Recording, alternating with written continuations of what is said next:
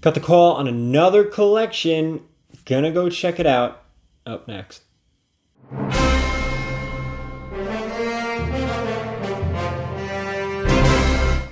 Alright guys, we're going to hop in the car in a second, but please, if you could, hit the subscription button along with that notification bell. If you enjoyed the video, please hit the thumbs up. And as always, I want to hear from you. Please leave a comment. Let me know what you think about the video. Now, without further ado, let's just get right into the car. Alright guys, I'm about to head out now. I got the call on this collection. 3,500 books. Quite a few. I asked him what kind of titles he had. They were pretty obscure, but mainstream, if that makes any sense. Like Sandman, Preacher, stuff like that. You know, independent style books, but still books that everyone knows. So, I'm going to hop in the car, and we're going to head out over there. Take a look at what he's got. Alright guys, so I showed up, and this is what I saw. A whole bunch of boxes looking like this. Lists in there and everything. So first box, we have a unsuspecting Golden Age books, some Flash comics, some Green Lantern, which I was really excited about. Never found Golden Age Green Lantern. And that's it for Golden Age. Everything else is pretty modern. Although that's a nice book right there. Stars and Stripes 0. He had the complete run in here, which was really, really nice. See? There you go. Now, what you're about to see here is pretty much what the rest of everything looked like. The complete runs he had were different type of titles, nothing mainstream or major. And you'll see, we'll go through some of the keys at the end here, but as you can tell, nothing super, super fancy that stands out. The Golden Age books, he said, were given to him by someone because they knew he read comics. So that's pretty cool. So after we go through this one box, I'm actually going to show you how I divide up the collection. I'm only going to do it in one box, but I wanted to show you. So here you go, some more just, you know, meh. Nothing really jumps out.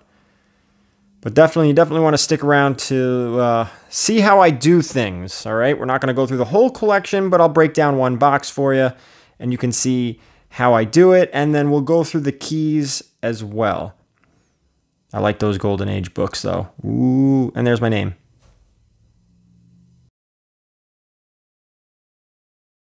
All right, guys, we got them. They're all over the place. They're in the trunk. I consolidated down to I don't know how many boxes. Some cool stuff in here. A little bit of Golden Age. You saw that. Did not anticipate that. Mostly DC. The majority of this is DC, but some fun stuff. We'll go through it, pull out the keys, you know how we do, and talk about the price. All right, guys, so I'm jumping now to my garage. I took the collection home. We got it for $1,000, all right? And what I wanted to do here is stabilize the camera. We may start doing it this way from now on. I always like recording at the people's homes, but now the camera's nice and stable. You can kind of see me flip through. I've already looked through everything. I went through one box and I pulled out, let me explain what's going on over here. All the way to the right. What that is just fun stuff. I think would be a fun lot for an auction. It's just a bunch of Batman trades. You know, I think that would be kind of fun. So I put that off to the side. The middle one, the middle pile, those are $2 books that end up being bagged, boarded, and over on our left here are all my boxes of all the different titles. They'll be put in order. And what we have here are keys and minor keys here to the left. That's kind of how I break down collections. All right, I did want to do a video on how I break down collections, but needless to say, this is it right here. What you're missing from this is all the junk, and that gets put into short boxes, long boxes, and get bulked out. So we can go through this one box together. If you're being patient, you're willing to stick around, you want to watch, you may find some cool stuff in here. So Avengers, Iron Man, these guys go in the $2 pile. I'll take this, it's a number 1. That's going to go in the keys, and this is just going to go in the junk pile. Do another pile here. Cap, cap, cap. $2 stuff. Nexus is really no big deal. Same with this. Sandman Mystery Theater. You know, there's people out there that want this stuff. It's just a lot easier for me to just bulk out this stuff. So, unfortunately, that's going to go here. And I'm sure I'll get some messages like, oh, you shouldn't have done that. I would have bought that. But, again, this is just a lot easier for me. I still can move the stuff, get rid of it, get paid, move on to the next stuff. This we're going to keep aside. Hellboy, 1 of 1. 2, look, nice little mini-series right here. We're going to keep those. We'll put the mini-series off to the side. This guy had lists right here of, in every box he listed what's in there. It's not the same anymore because I kind of piled boxes on one another. No, we don't want any of this stuff. Oh, no Usagi. All right. I'll pull the Usagi out. Okay for this. Okay for this. I'm sure. Again, I'm sure you guys are seeing books that are like, oh, that's good, that's it. But again, I've got my system. It works well. If somebody can make a few bucks off of me, that's great. It's good for them. Doesn't bother me too much. Let's see. Some Adam Hughes. And we'll put this aside just to see. You never know. Some of those #1s, obscure titles. Black Orchid, no thanks. All Black Orchid here. Damage. Oh, nice little cover swipe. Should we keep that one? We'll keep that one aside. Pull out another pile here. So I have to do this. We'll put this aside too. I have to do this with every box that I buy. 1, 3. Nice little concrete mini-series. Aquaman we don't care about. 1 of 2, 2 of 2. So all this stuff will be bulked out. These will be individually priced over here. These are $2 each. Little fun auction stuff. And then the mini-series are far to the right. They're off camera right now. This we're going to keep. Some Doom Patrol. Doom Patrol. The Tale of Bad Rats. Book 1, 2, and 3. We'll keep that aside. Fate. Don't need any of this. We'll look this up too. We'll put this on mini-series. We'll put this over here too. Alright, we're about halfway through this box, and I have 13 left after this. We're not going to go through all of them together. I just wanted to show you. Ooh, foil. That's just showing you what I do. Alright, for each box. I don't need any of that stuff. We'll keep these. You never know. And I do miss stuff from time to time. It happens. But what are you going to do? When you're looking at thousands of books, something's going to slip by. And it's not that big of a deal. This won't slip by. It happens. Demon. Here, look. Hey. There's a list of stuff that was in there. And we're also, after this box, I am going to go over some of the keys I pulled out of this collection. So if you're still with me, thank you. And I'll show you why I paid $1,000 for this collection. I was actually at about 500, 600, something like that.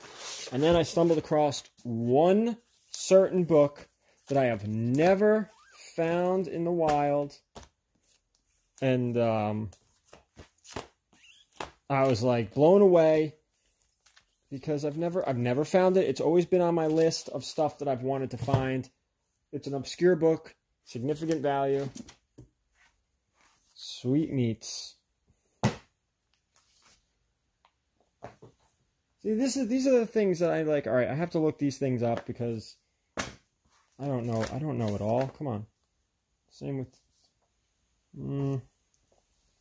Just look it up. Could be nothing. Could be something. Okay, the back came off of that one. We don't need to worry about that book.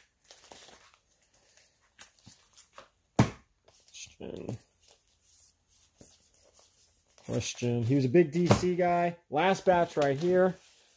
And then we're going to get into the keys after this. I know there's a key somewhere in here with the question, but I don't want to look it up. It's fine. That's it. So, a few things. That's all that. Now, we're going to get into, I'm going to go through the rest of this stuff, pull the keys out, and go over them. All right, so I ended up taking this thing home. It was a lot of boxes, as you saw, $1,000 for everything. And there wasn't a tremendous amount of keys. You guys actually saw some pretty quick with the Stars and Stripes, I believe, and those Golden Age books. Let me show you those Golden Age books really fast. We had Flash Comics 93. Really cool old stuff. These are all going to go to CGC. Even this one, which is chewed on by I don't know who. Maybe, I don't know. This is Flash Comics 89. We're getting back there. I love finding the Golden Age stuff.